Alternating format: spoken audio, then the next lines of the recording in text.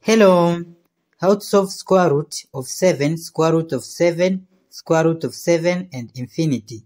To choose between the answer A, which is square root of 7, B, which is infinity, C, which is 1, and D, which is 7. So first, this expression we let as x. Then we square on both sides. So it will be x is equals to this expression, which is square root of 7, square root of 7, square root of 7, and infinity. So when we square on both sides, it will be x square is equals to, this square will cancel with square root. Then our expression will be 7 square root of 7, square root of 7, square root of 7, and infinity.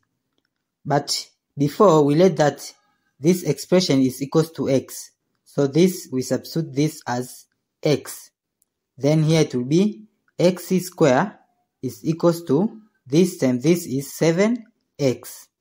Then we divide by x in both sides. So to simplify, square will cancel with x and this x will cancel with x. Then it will be x is equals to 7. Therefore, our final answer is D. Thank you for watching. Don't forget these steps to miss out. Subscribe to my channel and see you in the next video. Bye bye.